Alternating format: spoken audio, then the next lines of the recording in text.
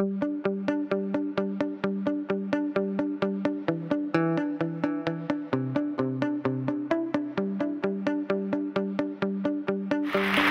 name's Graham.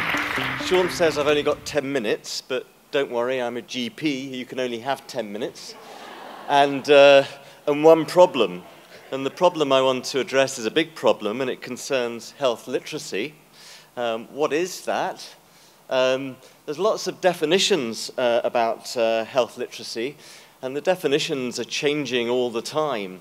But what I want to do is to use, I think, these definitions with no disrespect to the definitions and the creators of these definitions. I think the definitions, as my teenage son would say, suck, which stands for the skills, understanding, the confidence, and the knowledge that people need to be able to participate in their healthcare.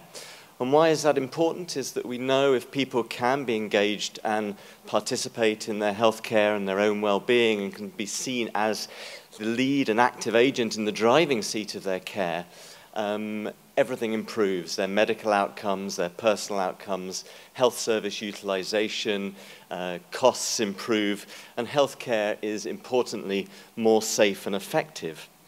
But the problem is that the complex demands and expectations of modern healthcare often exceed people's abilities. And here's a reminder that one of the key things that we have in addressing and helping people to understand is the precious time that we have with people when we're face-to-face having conversations with them. And all up and down the country, in GP surgeries, in outpatient appointments, on the wards, we're having conversations with people. But it's safe to say that these are really, really ineffective because of half of what a person is told is forgotten and half of what they remember is misunderstood.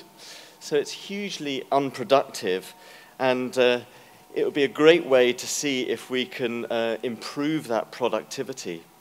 And it's actually two-way because most of our patients feel that we don't remember what they say and we misunderstand what they say, so it's absolutely two-way.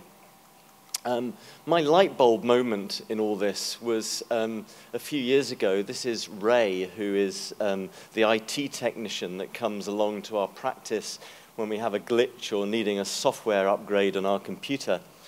And sometimes I come in from my home visits back into the surgery and find Ray sitting at my desk. And what happened one day was I took a seat in the patient's seat, and there was Ray sitting in my chair, the chair of authority. And I said to Ray, I said, "Doc, come on, tell me, how is it? How's my computer?" And then he began to tell me. And I have no computer literacy. I have a lot of health literacy, but I have no computer literacy. And he began to tell me exactly what was wrong, what he had done. And it was all jargon, technical language. It was gobbledygook or mince, really. And I didn't understand a word. But here's the strange thing, is I sat there and I looked really sort of quite serious, and I sort of nodded every time he said something. And I pretended I was understanding. And I did so because there's this kind of social convention that we want to be polite and we don't want to, say that we don't understand. And also I was kind of too ashamed to admit that I didn't understand a word he was speaking. And then I thought, oh my gosh. Actually, that's not what my teenage son would say. I said, oh my gosh. This is exactly what it feels like for my patients, and probably even worse because they're perhaps stressed, frightened. They may not speak the same language as me. They may be deaf. They may be 10 years older than me, and with even greater difficulty of taking in new concepts. And I think the old man, the national treasure, George Bernard Shaw, summed it up beautifully when he said the single biggest problem with communication is the illusion that it's taken place. And there are numerous things that we can do to try and address this problem and make these conversations more efficient. We can prepare people before their conversations, lots we can do during the conversation, and a lot we can do after the conversation. And really, this this particular issue of improving communication, improving people's confidence, understanding, knowledge and skills is really a goldmine for improvement and innovation. But because it's a hidden problem, because people actively hide their lack of understanding, and because you just can't tell if somebody's understood by looking at them or indeed asking them, we actually have to check their understanding. And we can do this by a mechanism that we call teach-back. And the idea of teach-back is that what I do is I put the spotlight on myself. I often say, look, I'm really struggle sometimes to make myself clear. I wonder if you could just tell me what you've understood. We don't want to shame the person. Or I might say, you know, we've discussed a lot today. There's a lot to take in. Would you mind just telling me what you might go home and tell your partner? And what I want to do is give you a little an example of this in practice. Does anybody watch the TV series House? Hands up who's seen House. Great. Dr. Gregory House, played by our other national treasure, Hugh Laurie, is a very unperson-centered, very disease-orientated, rather grumpy physician. And I just want to play this clip for you. Well, sometimes doctors make mistakes. Anna, you need to try twice as hard to fix them. Are you using your inhaler? All the time. Go through one a week. You sure you're using it right? Do I look like an idiot? No. Why don't you show me how your inhaler works?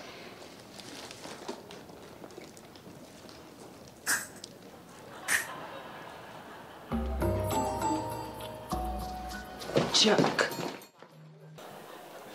Yeah, any intervention does have side effects. Beware the confidently incompetent person. But the key point I really want to make about this slide is that if the clinician who first prescribed that inhaler had checked the person's understanding, then it would have improved the quality of life for that person, less emergency room attendances. She wouldn't have been having to go through an inhaler once a week. Can we imply improvement methodology to teach back? This is an example. Anybody here from Wishaw General, Lanarkshire? This was some work by Julie Adams, who was an improvement advisor with the patient safety program. And they looked at, the problem they had was that children were being admitted to the ward with exacerbations of their asthma, and they didn't have much confidence or understanding or knowledge about a multi-dose inhaler technique, which is to help you self-manage at home and often saves people hospital admission. And so what they did was they did PDSA cycles, at the far left there, to embed an education program so that all the staff were being receiving instruction how to use teachback. And they did run charts, weekly run charts, to show that almost all the staff were getting that training except the night staff. And then they did further run charts where they taught the children and their parents how to use their inhalers with this multi-dosing technique, and then got the children and the parents to teach back exactly what they had heard and what they understood. And it gave them great feedback about their own communication skills. Sometimes they weren't communicating things very well and they had to change. But more importantly, sometimes, most often, the children and parents absolutely got it, but they explained it back in fantastically plain English. But also, there were people that didn't get it, and it helped them to understand and improve their confidence once they'd had a chance to teach back. And when these children returned to the outpatient departments for follow-up, they all had much better confidence, understanding, knowledge, and skills about how to use their inhalers. And it'd be really interested to see if this translates into reduced hospital admissions. So when to use teachback, really importantly at transitions of care, I think, particularly when people are being discharged. It'd be really useful to ask every person when they leave hospital to tell you what they think has happened to them while they've been in hospital. Really important in consent. How can you give informed consent if you haven't really understood what you're consenting for? any new medication changes or starting new medication would be really, really important, and introducing any new concepts and instruction. And I think we all ought to use it with our teenage children as well. It really, really is effective. Yes, I've got to peel the potatoes, tidy my room, and put the washing online.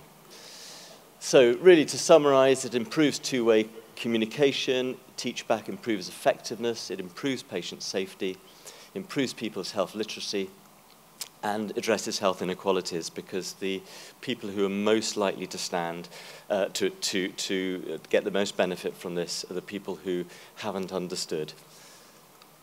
I just want to highlight that we are, it's been an absolute pleasure working in Scottish Government alongside some wonderful can-do people like Tim Warren, Joanna Swanson, Mari McPherson, and it's been a real privilege being able to step out of practice and meet with some real pioneers of health literacy around the country, Kate Burton from NHS Lothian, Phyllis Easton from NHS Tayside, to name but just two. And we've developed a call for action to help people enable people to have more confidence, understanding, knowledge and skills. And we've come up with an ambition that we want Scotland to be a health-rich society which enables all of us to have sufficient confidence, knowledge, understanding and skills to live well on our own terms and with any health condition we may have. And this, as Craig said, will be launched next week at the NHS event. It's full of some recommended actions and some really useful interventions which I think will suit themselves to the improvement collaborative approach. Thanks very much.